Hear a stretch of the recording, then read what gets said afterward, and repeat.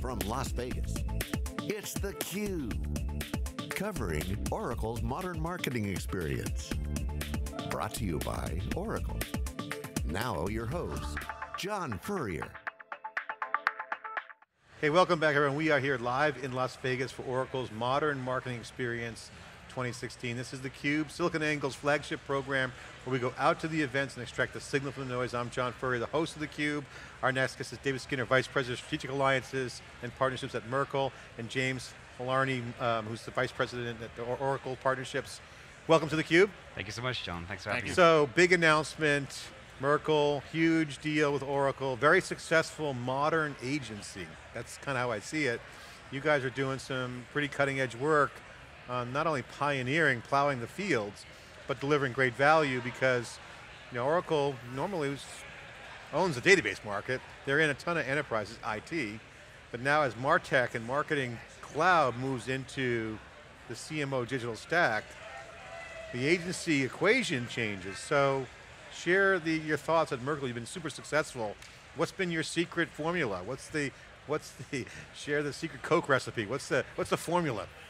Right, so Merkle's always been about driving marketing from the perspective of real people, and it used to be that real people were reached via direct mail. You'd send a piece of mail to your mailbox and manage large databases for companies that did that. And the digital economy and digital advertising has now evolved from targeting cookies and targeting devices, which is where digital was for the last 20 years when the ad server was launched, to in the last 3 or so years, we've been able to actually target real people in digital. And that's really where Merkle's taken our historic strength around managing large advertisers, customer databases, having our hands on their transaction data to the benefit of their campaigns.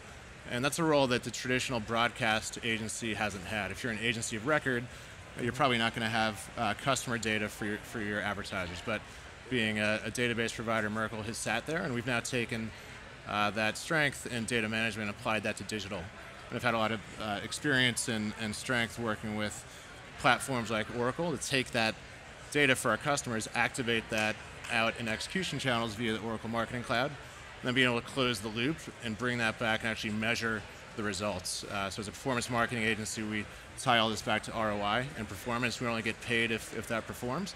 So that's really the formula. That's the premise of you guys, performance-based.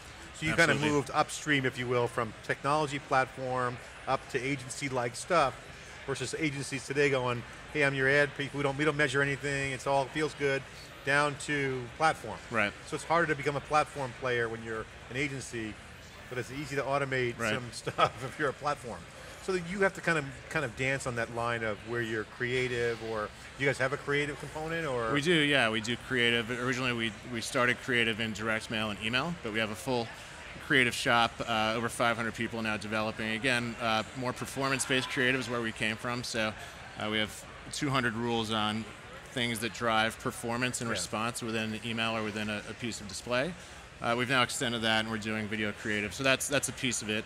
So it's really both the build, we talk about build and run. So build being the onboarding and setup of things like the Oracle Marketing Cloud, and then run is the services that make that sing and dance and perform. So we know when you say performance-based, if you go back to the search days, cost per acquisition, you had to be in that game. Right. Right, there's always that whole business, really that search engine marketing, but now as you come into this new generation of real-time data, multiple data sources, pressure at the cloud with unlimited compute potential.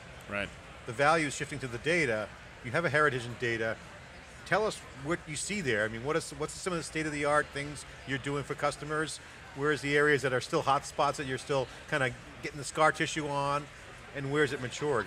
Can you add some color to that? Sure, yeah. I mean, a general rule of thumb from a data side is that if someone's raised their hand that they want to be reached by a campaign, they're 2 times more likely to respond to that campaign. So at the end of the day, Merkle's in the business of finding those hand raisers, finding those responders, and if we can effectively find them, we're going to drive much more effective campaigns. So some interaction piece of data. Right, exactly. If someone either comes to a website and opts in, or if someone responds to a campaign and says, I want to learn more, those are all signs that they're in market, and those are going to be the people that perform best.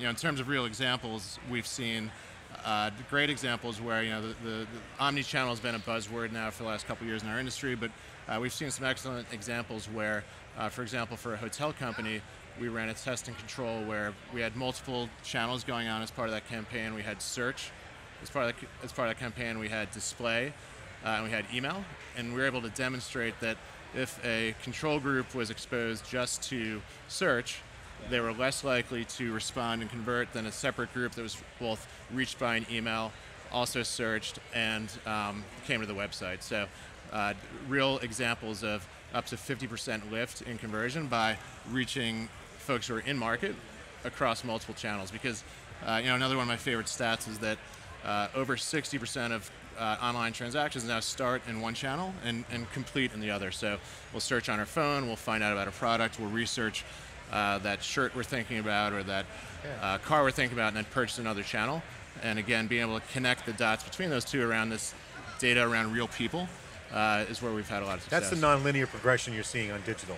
Right. There's different engagement points, and you have to keep that active data around to support kind of figuring out who the hand raiser is, and kind of where they are in that discovery phase. Yeah, and we talk about how the the idea of the purchase funnel is dead, and it's really a purchase cycle. So you see people rapidly cycling through different parts from awareness through consideration through intent, and often, in particular to digital, someone can be fairly far along in that cycle and jump out to a competitor. If Peter Burris was here, he'd be all over this. This is one of the things he's working on with his research.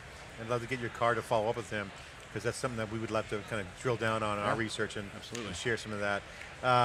James, talk about the fit with Oracle. So how does this all fit with you guys? So obviously they got some serious market power. You had mentioned 500 data scientists on staff, or statisticians, basically data people. Data science analysts all kind of blending together these days with the visualization tools and technology out there. How does it fit into Oracle? Because you guys are enabling them to be successful, I'm assuming, with Oracle and among your 900 integrated partners. Yeah. How does it all fit in? Merkle is a very special outfit. Obviously, they grew out of the MarTech world and grown into the ad tech world, third biggest purchaser of Google AdWords, etc. So they're very exciting from that perspective. They have huge scale, global reach. They've made a lot of very interesting acquisitions over the past year or so.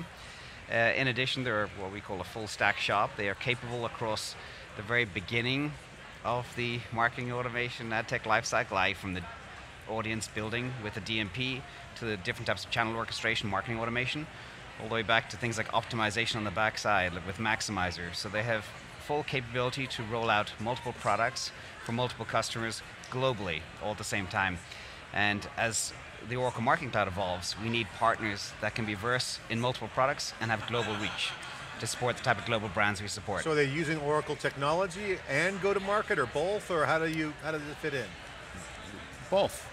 So we are selling and servicing Oracle technology, the Oracle Marketing Cloud in particular, as well as the Oracle Data Cloud. And similarly, we're going to market together where, being large organizations who both serve enterprise customers, we're finding we have a lot of joint customers where we can kind of join arms and work together, as well as a new logo where we're identifying opportunities and going to market with the So in some cases you joint sales calls together, or you guys are just lead it together, pass it through and direct to Oracle? Right, yeah, kind of. Because you're full service. All the above, yeah. Okay, so I got to ask you, David, so what's the biggest revelation that's now becoming more mainstream in terms of the agency's future? I mean, I'm in the media business, so a day doesn't go by where media is not dead and video is not going to save the media, all these things going around the industry, around the media business. And I always say it's the same game, just different formula. Data driven, data is a big part of it. But the agencies themselves are being disrupted. Right. What's your take on this landscape? Because this is now a huge dollars on the table. Right. From media spend that could be reallocated to digital, other digital, new business models. What's your take on the industry? Yeah, I mean, well, first, one of my favorite stats in the industry is that marketing over time as a percentage of GDP, advertising as a percentage of GDP, has been remarkably consistent over time. So advertising globally is about 3% of GDP, and it tracks GDP almost exactly over the last 80 years. So any changes we see, any growth we see is really a share shift between channels. And I think the biggest shift we've seen is digital's had so much attention, rightfully so, over the last 20 years. It's really been a share shift from print to digital. So a lot of advertising dollars have fled print and moved to digital, and that's really where the action's been. In terms of, I think, the major change in the agency business model is really around what we like to talk about at Merkle as people-based marketing. And what we mean by that is, again, taking the concepts of direct marketing, one-to-one messaging, and doing that at broad scale across multiple channels. And we're starting to see that agencies are looking to invest in people-based data. Agencies are renting US household databases from companies like Merkle who have that data, and starting to move from panel-based planning to people-based planning. So historically, agencies planned with a panel with the ability to now target real people in channels like Facebook and Twitter and Google, and all the major media companies are shifting to, hey, you don't want to get a like from a cookie, what you want to do is get a purchase from a person.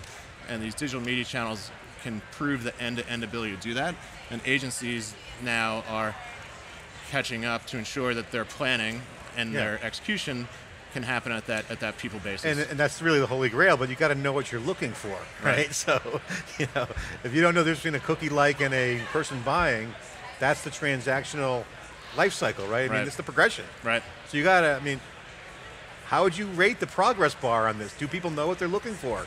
And this is everything's measurable now. Right. But I think we're getting there. I think, if you look at where the industry was a few years ago versus I think where it is today and where it's going, in particular around the data theme. So we were talking earlier around how data is really the oil of the information economy. It's the key ingredient that the companies who figure that out are most successful. And Oracle's really built their marketing cloud with a data-first theme. Acquisitions around DataLogix and BlueKai and similar. Is that the main reason for the partnership? I think it's the fundamental reason why our companies align so well is that it's shared DNA for both of us. So when you look at the data evolution, we've progressed from 10 years ago, the only data in marketing was used offline by direct mail lists and send people mail in their mailbox. In the last 5 years, this whole cookie-based economy of online data came up. Companies like BlueKai associating in-market behavior, like someone who's in market for travel, or went to an auto website and they're in market for auto, and associating that with a cookie. And we've built this fabulous targetable universe online using very true data signals, cookie-based data. And then where I think we're now seeing the industry evolve to is real anonymized and privacy safe, but true people-based data for digital targeting. And what is Oracle's differentiators? What's your take on Oracle? Why are they different in this marketing cloud era?